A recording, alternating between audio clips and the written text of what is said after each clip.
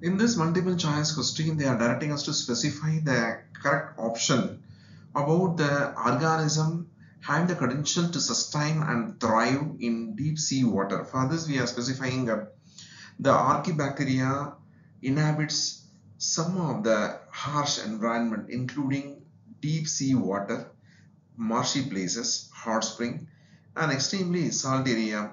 For this, we will give beautiful example like allophile, thermostophil, and methanogen, because these have the potential to sustain and thrive with the various adaptation in this adverse climatic conditions. So we are choosing option D as a correct answer, and we are ignoring option A, B, and C. Why? Because it is not satisfying this question requirement.